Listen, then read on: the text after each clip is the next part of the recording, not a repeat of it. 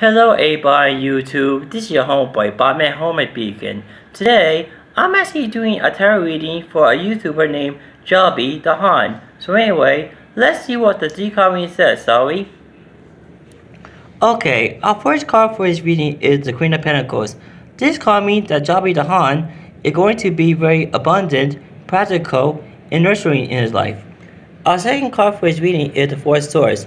This card means that JobbytheHong is going to be taking a break from YouTube and also going to gain rest in his life. And our last card for his reading is the Ace of Cups. This card means that this is the beginning of love, relationship, and happiness in his life. So anyway, those are three cards for his reading.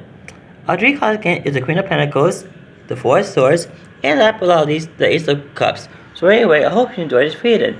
So anyway, this is your homeboy, JobbytheHong signing out. Peace.